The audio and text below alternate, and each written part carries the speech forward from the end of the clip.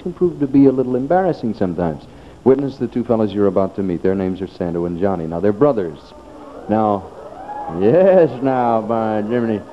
Strap yourselves in now, ladies. Just a minute.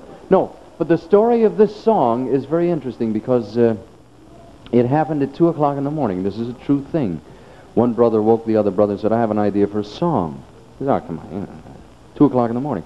They got up. They lived in a two-family house in Brooklyn, and they must have very understanding neighbors because they got up at 2 o'clock in the morning and they wrote this song, and it turned into a very, very big hit.